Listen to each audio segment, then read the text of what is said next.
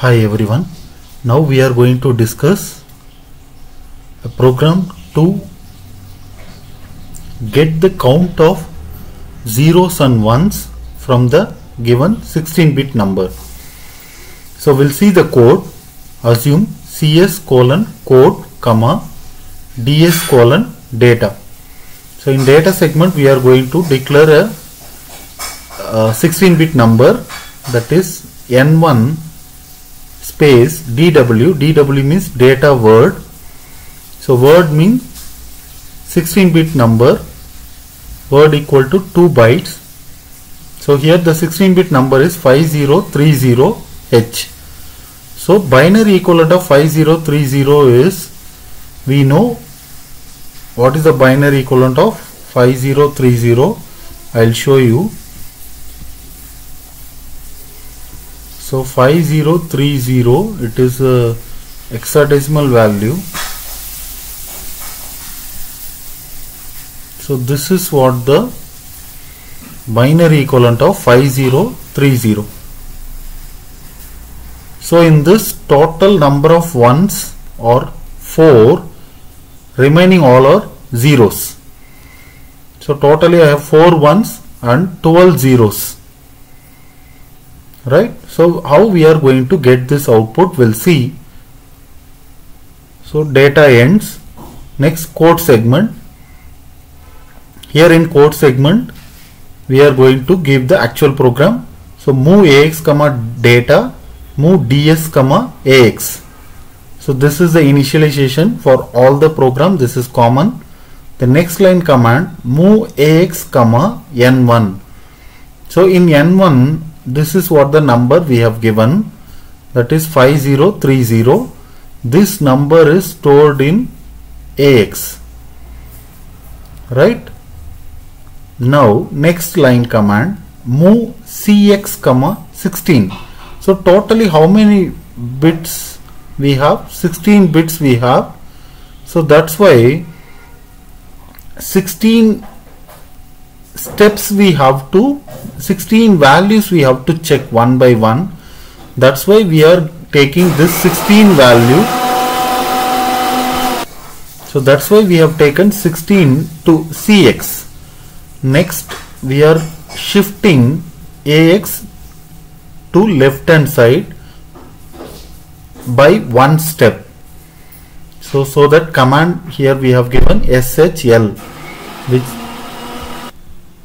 so SHL means shift left AX by one step. So one by one it will shift AX. For example, first it will take this one, next it will take this 0, next it will take this one, next it will take this 0. Like that it will shift left hand side one by one.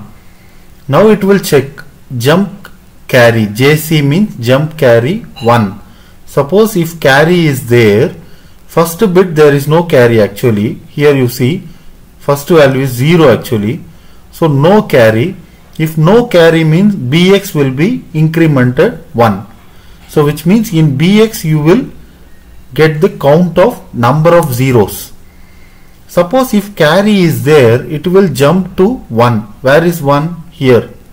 Here 1 is there. Here it is increment DX. So DX will maintain the count of number of ones. BX will maintain the count of number of zeros. Okay. Next is jump next. So next, where we have declared decrement CX. Actually CX, in CX only we have given number of how many number of times the values has to be checked, whether it is 0 or 1. How many times? 16 times, because it is a 16-bit value. So that 16 we have given here, and we are decrementing that CX one by one. First it will check the first value, that is 16th value, next one 15, next is 14, next 13, next 12, 11, like that it will decrement till 0. So jump non-zero back, which means until the CX is non-zero, it will jump to back. Where is back? Back is here. So it's like a loop. We are creating a loop like this. So until the Cx 0, this loop will continue till the Cx becomes 0. So if the Cx becomes 0, then it will end the program, right? So in Bx we can find the number of zeros in the given number. In Dx you can find the number of ones present in the given number. Okay, I hope you can understand this code. So I'll show the output. We'll run this code. So save this,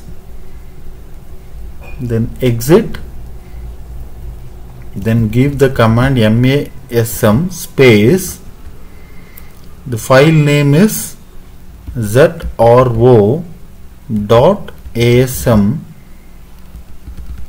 so there is no error, link space file name dot obj, no stack segment. Next debug space zro file name dot exe, then press U, click on enter. So whichever the code we typed, everything is visible here. Now G equal to offset address 0000 space last interrupt 21 is there, no, that is with offset address 0017. So click on enter. Now you can find in Bx value is C. C means 12. In Dx value is 4. I hope it is visible, right? See here, in Dx value is 4. In Bx value is C. So C means 12, right?